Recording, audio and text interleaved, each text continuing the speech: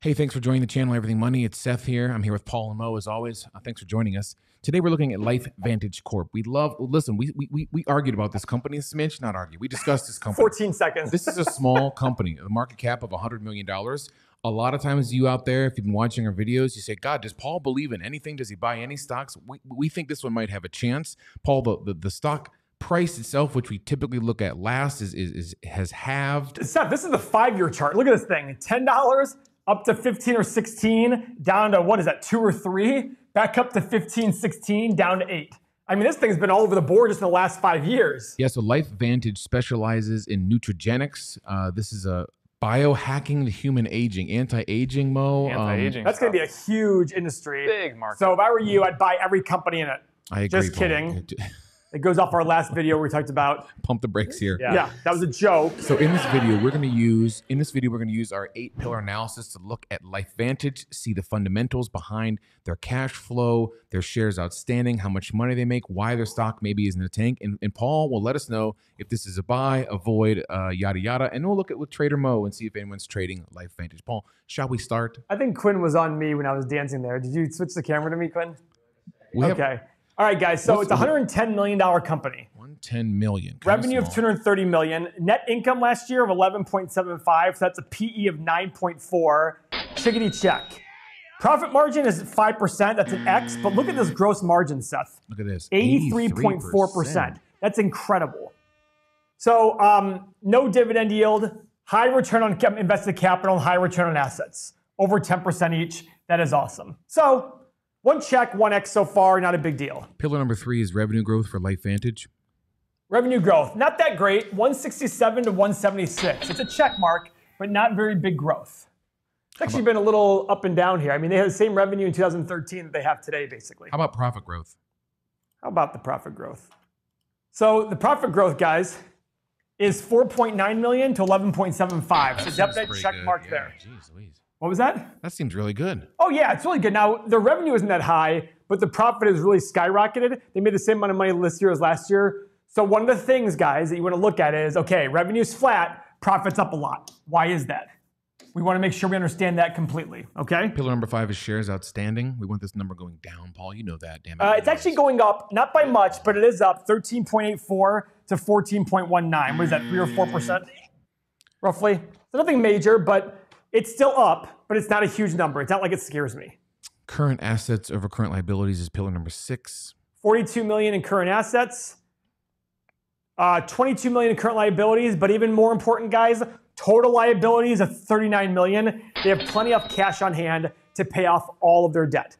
This is like you at home having a personal checking account and being able to use that to pay off your car, your house, your credit cards, your student loans, everything you have completely with just the cash in your personal checking account. So we have 2 X's. We've all checked 2 X's on profit margin, which we want over 10, but that's going to be changing here soon, right? That's going to be changing. We're going to focus more on our return on invested capital. And current, shares outstanding, they're selling off a bit. So free cash flow. Why is this so important, Paul? So free cash flow, guys, this is cash from operations less your capital expenditures. This is it's easy to manipulate, and there's so many rules to manipulate earnings, but cash flow is a lot harder to manipulate.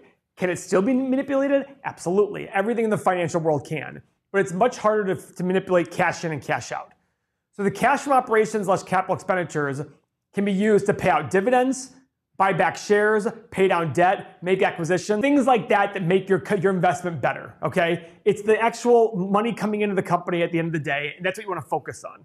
The last 5 years went from 2.16 million to 14.82 million. Holy cow. Big check there. Now here's the deal, guys. The last 5-year average, this is a line that we added for our Everything Money software, which, by the way, if you love this software, wait to the end of the video. You'll figure out how to get the software for you at only 70 or 80 cents a day. Pretty cheap. The average is 10 million. The market cap is 110 divided by 10. This is selling for 11 times free cash flow over the last 5 years. But last year was 14.82, so call it 15. 110 divided by 15 equals 67.3. It's selling for only 7 times free cash flow of the last year. I mean, this is a very, very low free cash flow number. So out there, you're probably wondering, well, do I buy this stock? Not necessarily. It's a small company. I want you to go out there and do your research. What are they trying to do? Because remember, the revenue growth wasn't a lot. They were very stagnant over the last 7 or 8 years. How are they going to change that? Now, the good news for you is If revenue and profits stay the same forever and you buy it for this price, you'll probably do pretty well because you're paying 7 times last year's free cash flow. If they had $15 million a year in free cash flow the rest of the time, you're going to do very, very well buying this company today, right? As long as they're not increasing their shares too much and they have reasonable debt levels, they're able to pay off all their debt with the stroke of a check. So I like this company very much right now, as in going a lot deeper. This is one of those, the number of shares outstanding isn't bothering me a ton. Mm-hmm. I want to understand what the philosophy behind it was. It was only 300,000 or 400,000 shares, but so let's go look at it actually. So on our website here, 8 pillars. Oh yeah, it was 3.3% more shares. So that was our X and profit margin was our X. But the return on invested capital was high. Actually, I mean, we should do some research on this company, Mo. Because this might be one of those ones that we can, I mean, if I believe that the revenue and profit is going to keep staying the same and growing steadily, this is a company I want to own. Absolutely, without a doubt. No price target needed. You're liking it right now. As long as I believe the future is the same as what it is today. Mm-hmm. If I don't think they're going backwards, why would I not pay 7 times free cash flow for a company that does a good job of reinvesting its own capital? What other information would you look into? Part of this research that our patrons are doing. Now, this is the qualitative part. Do some research on the company. Read their 10K. Go Google them. People speak favorably about their business? Don't speak favorably. Go listen to a couple of their earnings call on seekingalpha.com. You can join for free. Go listen to some earnings call. Read some reports about them. Guys, doing a half hour of research on this company, an hour of research, will get you tons more information that you could probably make a pretty reasonable decision if you made them on 20 or 30 or 40 companies at a time. I want to thank one of our patrons, Mendy Y, for suggesting this. Mendy, I see you. We appreciate this. And I'm sure once you guys see this video in that Patreon group, the Discord channel, you guys will be talking about this. So that's where you can also do some more of your research. Mo, are people maybe considering trading this? I would imagine the volume is so low on this puppy. Talk to me about it. Yeah, I mean, it's low, but the interesting thing that I see so this is about a 1.5-year chart, and this was the low, and that was back in March of last year. So we kind of hit that support level. That's good news to me. What I want to look at now is how can we go at this now? I mean, looking at it, yeah, they're in a downtrend. They're here in this oversold area. They've had a very rough, call it 3 months.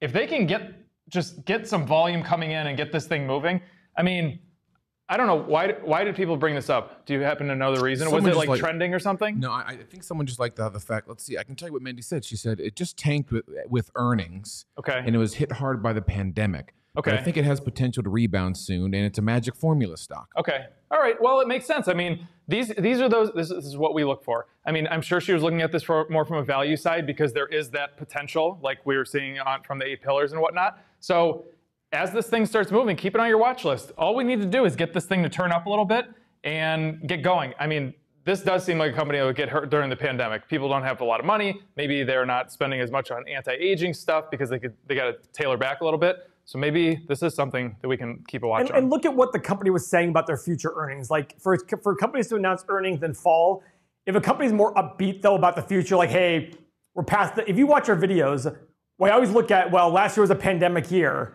We look at that and kind of pull it out a little bit saying, do we really worry about this? Even on the upside, like Kroger. Yeah. Kroger had a huge year last year because of the pandemic. Yeah.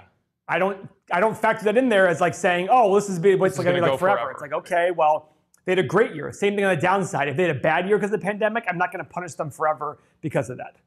Now, guys, you saw that website. You see our website. It does everything for you. It tells you all the 8 pillars. It has all the financial statements. Here's why we created it. We created this because all of our patrons kept asking us for our access to our website. I was on Y Charts. It's $200 a month. Trading Economics, $200 a month. Yahoo Finance, $35 a month. This used to be 8. When I made this, it was 14. Now it's 23 a month. And look at all the things you get.